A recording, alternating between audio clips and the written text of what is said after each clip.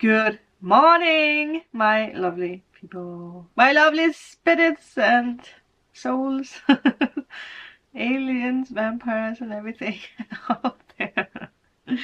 Young, old, male or female.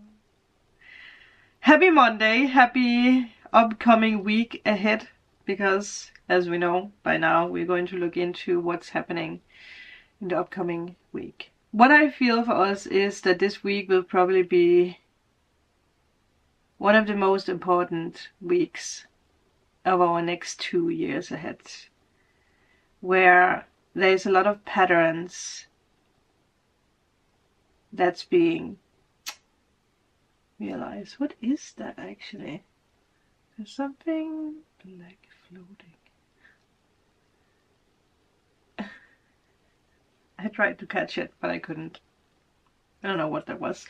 But it actually fits very well into what I'm about to say, because I had this like vision of peeling off the, what you call that, the bandage, or the yeah, I can't find the word for it now. Something about aid. Bandit aid? No. Anyway, you're taking it off and you're realizing that the wound is healed.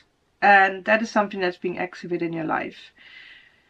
It might not happen this week, but it's definitely something that you are going to feel throughout February, or realize throughout February. Depending on where you are on your journey, depending on how you feel at the moment, you might realize it today, you might have realized it in the weekend, or you will throughout this week.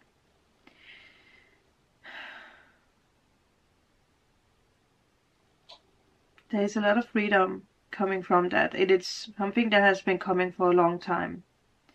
It could be connected with family, with relationships, with work, with worthiness, how you see yourself. Could have something to do with addictions, anxiety, depression, your body, whatever it is. But again, you're taking off the bandage, I'm gonna call it that, and you're realizing that whatever it is actually healed. So that means you don't need to fiddle around with it, and it does open up new doors for you, and it will happen from today. With that, I also want to point something out to you, make you remember to pay attention to your thoughts, because what you focus on, what you think on a daily, is what you manifest. And here comes in the energy of being playful when it comes to manifestation, to make up stories how you want your life to be already now. Really mix it in with what it is that you want to manifest, or who you want to become, or who you want to attract. Yeah.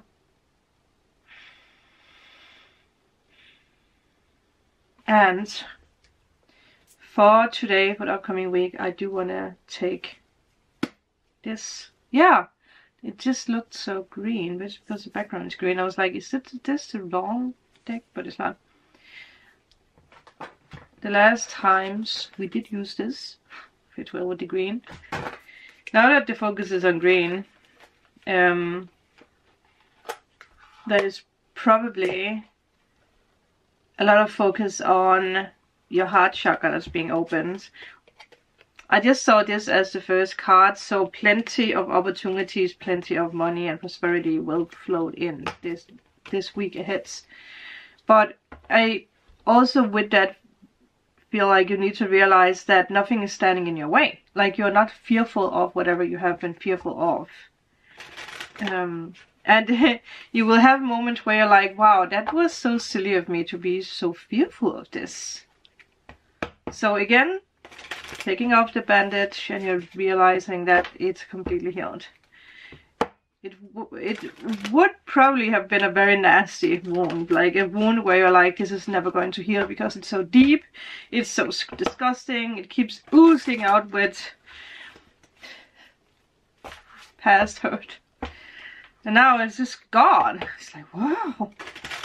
And with that, also, you need to pay attention to that you are also shifting what you allow into your life and who you want in your life. So do not be surprised if you actually decide to let someone go, or you find it easy to let someone go.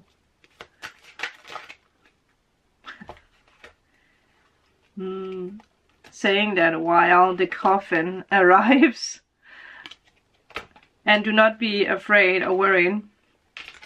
There was a lot of cards, but that was the only card that turned around. Do not be afraid or worried about the coffin, because it's just the ending of old chapters. It's, again, it's last needle in the coffin, right? Once you do that, you are not able to open it again.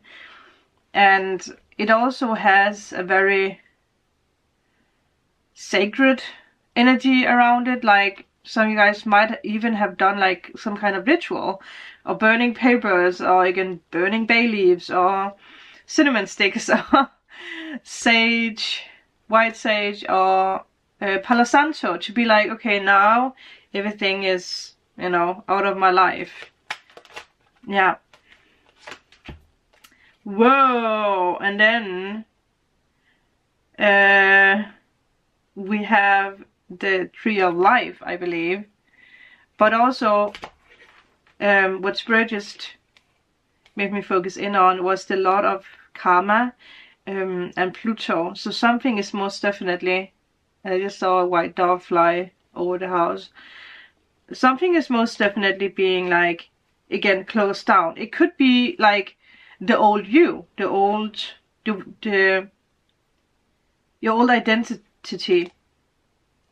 Your old identity is being let go of. Yeah.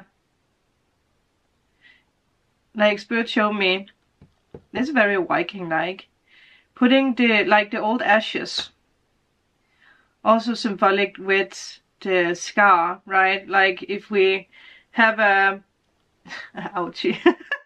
When we have a scar, is that what you call that? Like, if you have had a wound and it, like, you know, it dries up and you have this like old skin, like you throw it away.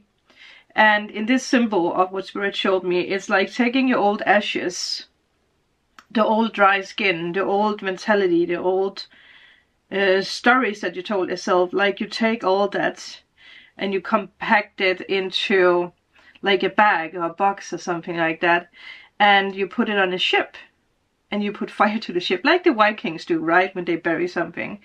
And you let that ship, with your old ashes, with your old identity and old stories and old, you know, again, the old stories of old people, past people and past hurt is all in that boat, and you're just letting it go. And the fact that you put fire to it, it does mean that there's no going back. You're shipping it off.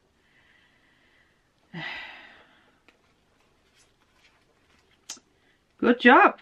Good job. And also the past days, I have had problems with my ankles again. My ankles. My ankle. God. And so I had to relax, right? And walk around with the moon boots. Boot? Is that what you call that? I think that is what you call that, right? So I was a good patient, even if I yesterday, you know, walked around and did a lot of things.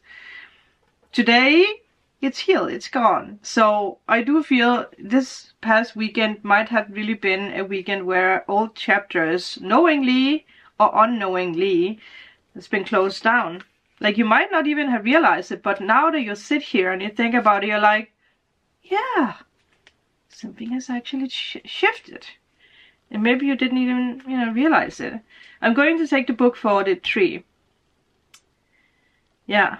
There's 3 birds in it also. There's a rainbow. And we have like the chakras. So, wow.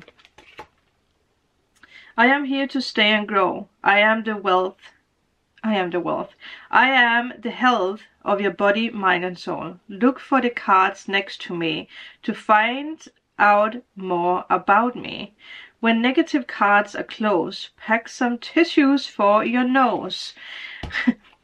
I need to take one for the future. But now that the coffin is in the past, it might have been, again, take some tissues to your nose.